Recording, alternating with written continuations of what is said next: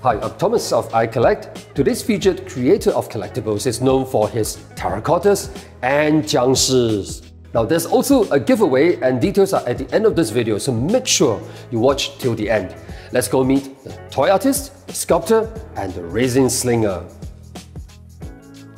I'm Daniel and I create sculptures and art toys. So I'm pretty much a toy junkie, right? I think toys and action figures have been a part of my life for as long as I can remember. In fact, my first toy as a kid was this green ghost action figure from Ghostbusters. And as you can see, this is that very same figure from all those years ago. I started kit bashing and customizing action figures when I was around 15. And back then I had a collection of Star Wars and wrestling figures.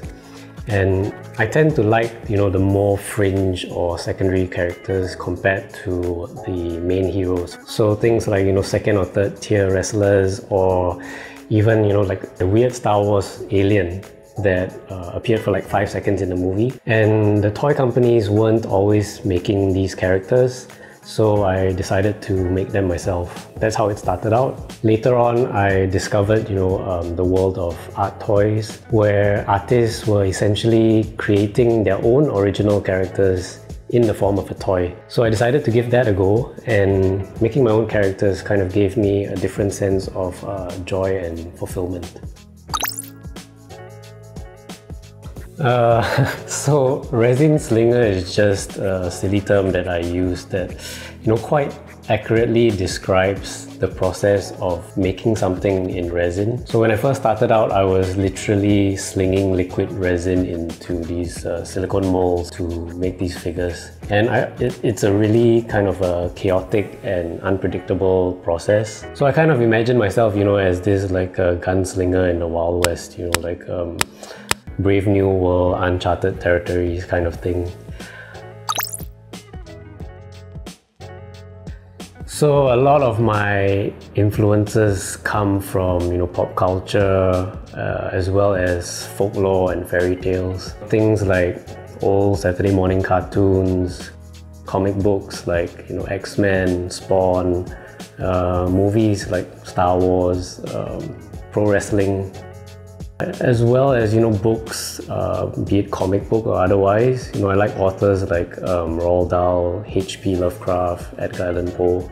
So I kind of like themes that are kind of macabre and maybe a little bit deviant, but at the same time I think it's important that these things also don't take themselves too seriously.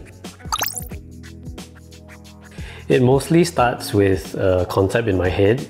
And that could stem from something that I come across in life, whether it's an image or an idea. From there, I flesh out the concept further by doing research, and mostly that's on the internet or in books. Once I have a general idea about what I'd like to create, then I start sculpting. So once the sculpt is complete, then it's off to the factory for production.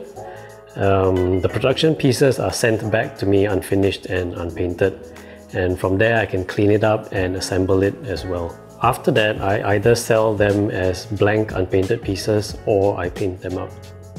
So for some of my pieces, I chose to embed or insert magnets into them, and I find like this creates an added level of playability and posability. So some of my original characters early on consisted of a series called A Curious Panorama of Corporate Utopia. And basically I created these series of characters while I was in business school. So it was kind of like my weird skewed perception of what the corporate world would be like. They were all based around the 5 C's. And I don't know, for better or for worse, I didn't end up going into the corporate world. But those were like my first original characters that I made. And then later on, I also created a series called the Saikang Warriors. So for me, that was my love letter to blue-collar workers in Singapore.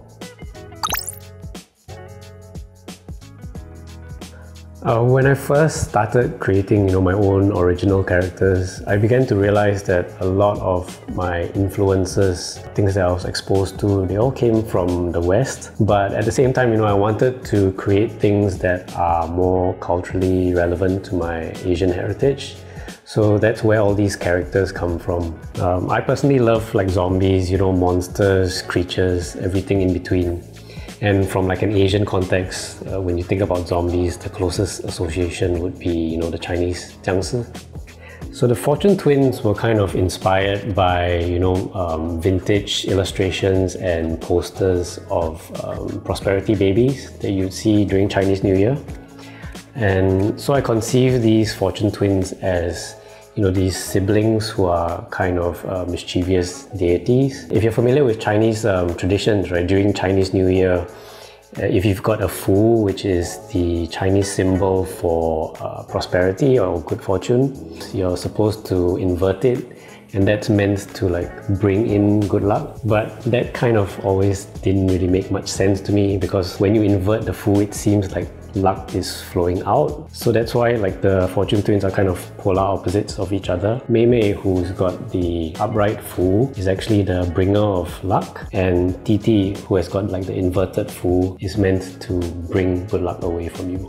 The Terror-Cottas warriors kind of came about from my interest in stop motion film, particularly with Ray Harryhausen movies. So he's the guy behind, classic movies like Seventh Voyage of Sinbad and Jason and the Argonauts. And in these movies, mythical beasts, creatures, and even undead skeletons come to life and battle the heroes. So I always wondered, what if Sinbad or Jason had ventured into the Far East instead, and encountered like a whole army of these reanimated terracotta warriors.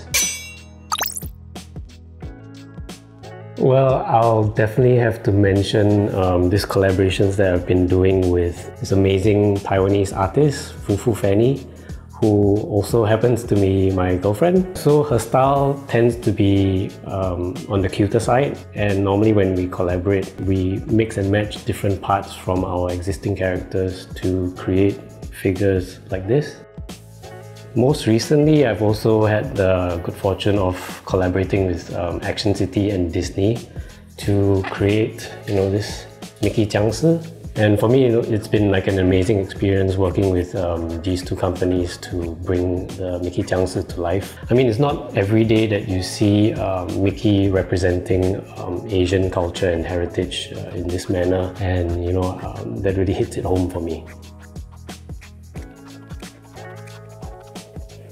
We've come to the end of today's episode. Thanks to Daniel, he's giving away one of his creations, which is this Jiangshi figurine, to one of our lucky subscribers. Now, to win this, you need to first subscribe to iCollect. You also need to leave a comment to qualify. Now, this contest opens on the 30th of November at 8 PM Singapore time and ends on the 7th of December, 8 PM Singapore time. Now, winner will be selected on the 7th of December at 8:05 PM sharp Singapore time. Now, we will post the winner at the description of this video, and the winner will have 1 week to get in touch with us to claim the prize. So remember to check back when the contest closes. This contest is organized by iCollect, not by YouTube, and we will be responsible for the contest and ensuring the winner gets the prize. Now, more contest details and rules are listed below at the description. Make sure to read, and good luck. Show us your like if you have enjoyed today's episode, share, and yes, subscribe. Now, whether you are a collector, a creator of collectibles, or a business that curates and sells collectibles and would like us to feature you, please don't hesitate to contact us via this email address. Till the next episode, this is Thomas saying cheers and bye for now.